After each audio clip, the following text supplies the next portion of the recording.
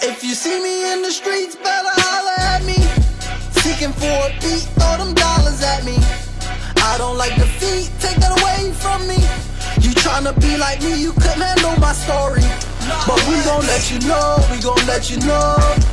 We gon' let you know, we gon' let you know. Ladies and gentlemen, how you doing? Thank you for tuning in and welcome back to yet another episode of Mr. J's Reaction.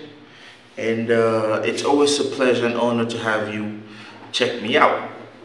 Now, it's a beautiful Friday out here and I'm just chilling. And we gotta keep the vlogging dropping. Now, ladies and gentlemen, the UNGA, the 78th session just ended. United Nations General Assembly, 78th session, it just ended. And that's a few things that we need. I want us to talk about. This vlog is going to be talking about exactly the image, what a whole lot of presidents from Africa said and how their message seemed to be synchronized, seemed to be in unison. You feel me? But before we get started, if you're not done or this is your first time seeing this famous, they call me Jay, motherlandian living in the diaspora. And for the past couple of days, man, I've been dropping vlogs every day to talk about situations that concern my continent, that is Africa, and any news that comes out of Africa. You feel me? So it's going to be an honor to have you as part of my team. Hit that subscribe button, smile, give us that thumbs up. Now, ladies and gentlemen, the UNGA, man, the United Nations General Assembly, it's an event where leaders from around the world, they come together to discuss and talk about what is affecting the world and how they can solve the problems affecting the world. We heard speeches from a whole lot of them, over 120 came in, presidents, and then delegations, ministers from around the globe. But this vlog, we are going to focus on those leaders from Africa and the envoys coming out of Africa. Now, ladies and gentlemen, this event takes place once every year, September month.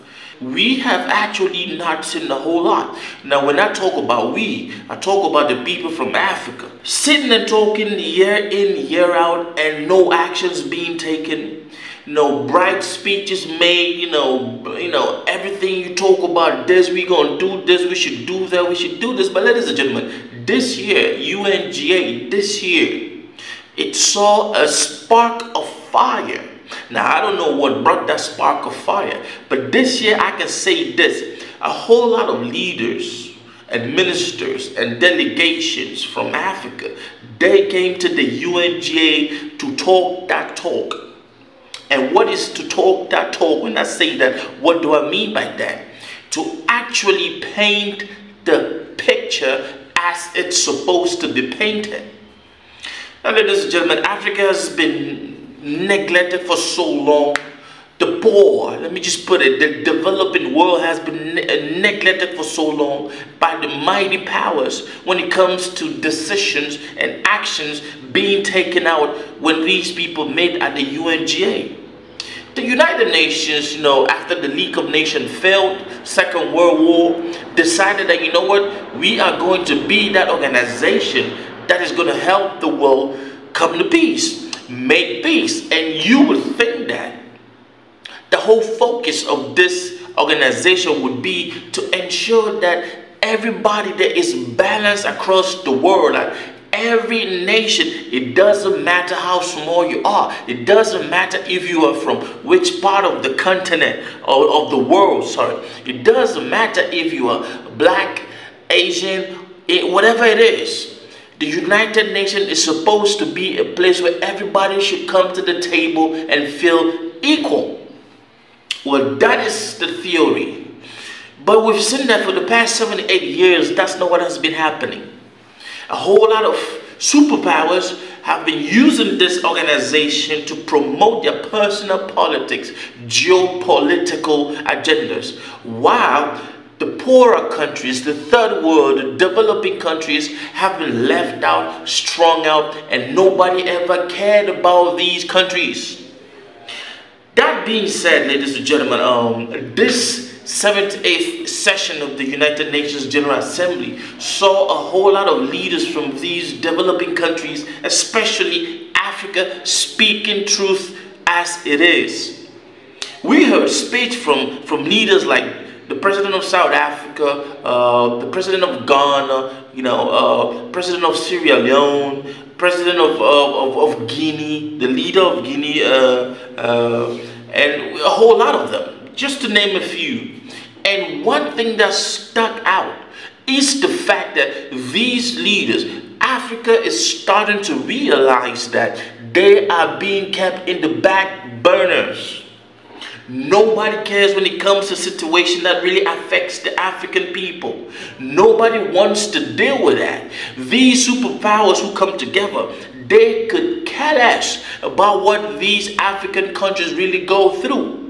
Or what they focus on is to ensure that they push and promote their agendas. They push and they promote whatever they feel like is going to happen.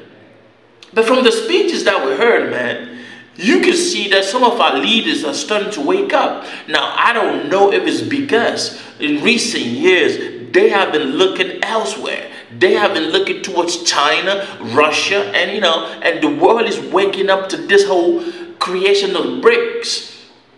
That is what China and Russia have been trying to do for the past 7 to 8 years. They have been trying to make sure that people actually see the West for who they are and what they do around the world. The geopolitics that the West uses the United Nations for.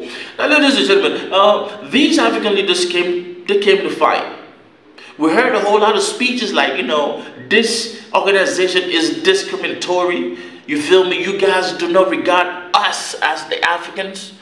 You guys are unfair. You guys only promote your agendas that suit you. You guys care less about what really affects us as in Africa. See, let me just say this, man. This 78th session of the United Nations General Assembly really gave me a reason to be proud, because some people will say, yes, they all go out there and they talk, you talk and you wag your fingers, you do all that, but just about 15% of what is said at the UNGA is really put into action. Now, our African leaders came in, they spoke, they talked, and to put into action what they all said, it's clear to see that some of them are already turning towards China and Russia. And now BRICS is in place, and I wonder how many more African countries are planning to join BRICS.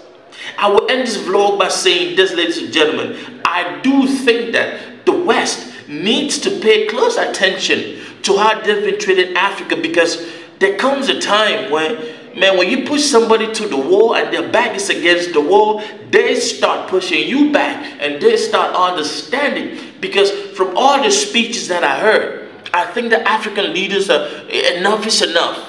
They can actually see through some of these Western powers and their agendas and what they're trying to do to the African continent. And then when it comes to that real talk, like to real help the African continent develop, the Western world is not trying to do that. It's like they want to keep the African countries at their beck and call. Now, leave a comment. I want you to let me know which of the speeches by these African presidents was your best, and what message do you take out from all of these speeches that these African presidents came to the United Nations General Assembly to do, 78th session. Now, that's my time. Do not forget, I hope you did give us that thumbs up. Let's share, man. Chime in from whatever part of the world you are. I want to hear from you. You feel me? It's all love. Have a great weekend. Creation, reaction, God. Big up TRB family. Mr. J, I see you. I know some artists don't do this. God bless you and your family.